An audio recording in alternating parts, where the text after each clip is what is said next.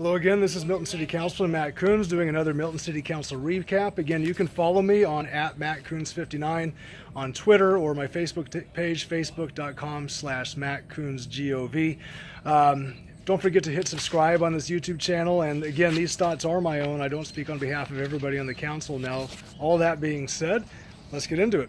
First, we had a proclamation to raise awareness for the Muscular Dystrophy Association. And if you're not aware of this, our fire department worked a lot of the Milton intersections to collect money and donations from you, the citizens of Milton, to raise money on behalf of the Muscular Dystrophy Association. And great news, they actually hit a record and hit $87,000 to help people suffering from muscular dystrophy or ALS.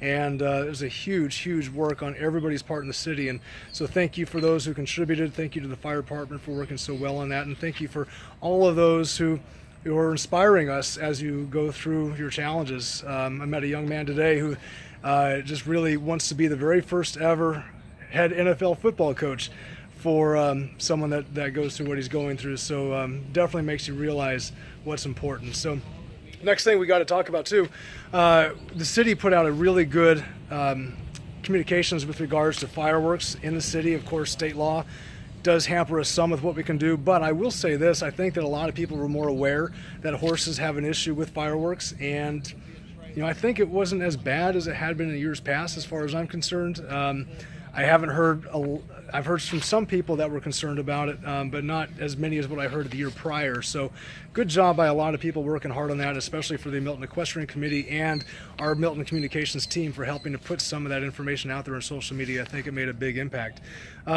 Great job by the Milton Cultural Arts Committee. They were a group created by the city, but they have grown to the point where they started their own 501c3, and they are separating from the city, which I think is a great thing because that gives them more flexibility to help with arts in the city of Milton. That's something that we need for our culture. They're going to be working with the Milton Literary Festival. They'll be working with Milton's Got Talent that they've put together as well. They're already doing some good things. I'm very excited to see them become their own organization. They won't be as hampered by dealing with us as far as being a part of the city.